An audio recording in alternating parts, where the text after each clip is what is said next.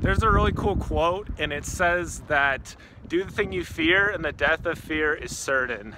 I think there's times when we kind of are sitting on the fence of life and it's really hard to take that next step.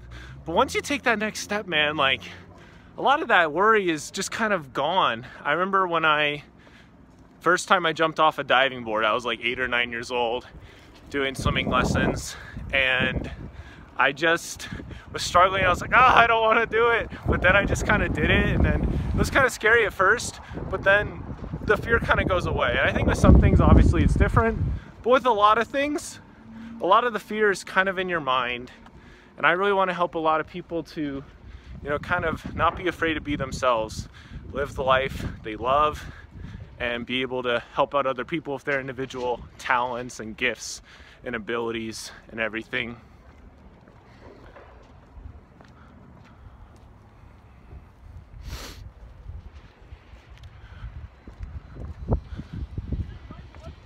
And the cool thing about this too is like you don't even have to take a giant action. You just have to take a little action, and then that will help you go a little bit farther. You'll see a little bit clearer the road ahead. So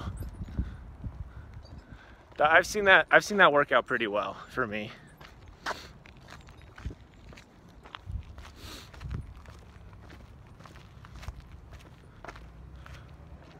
There's the quote that yard by yard is hard, but inch by inch is a cinch. And I try to live that, just do a tiny bit at a time. Last night I had a kind of a rough day, and what I kind of realized was I was trying to get like a ton done every single day. And honestly, all you need to do is just be consistent and get like a couple things done every day, and you'll be fine. You don't have to change the world every day.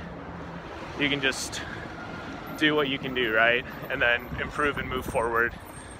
So I don't know if this is helpful, but it's helpful for me.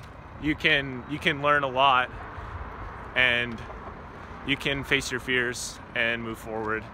So that's pretty much it. Thank you for watching, and I will see you guys next time. Bye.